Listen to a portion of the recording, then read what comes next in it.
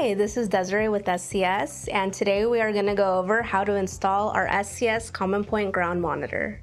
All of the mounting hardware that you need to install the Common Point Ground Monitor comes in this pack.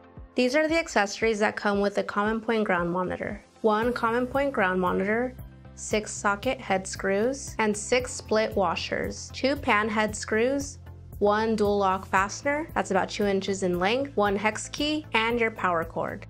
The monitor comes with mounting tabs where you can easily fit the screws in. If you decide to use the mounting tab with screws, make sure you have a Phillips head screwdriver. You can also install the monitor with the dual lock fastener set. All you have to do is take off the protective paper and stick it to the back of the monitor. You'll repeat this step on the mounting area. Green lights will illuminate on the monitor to indicate proper wiring of the electrical outlet and a good path to ground. Should either fail, the monitor will illuminate red and sound an audible alarm. Now the 12 verified points on the hex block can be used to ground wrist straps, mats, and other ESD items. For more information, please visit staticcontrol.com.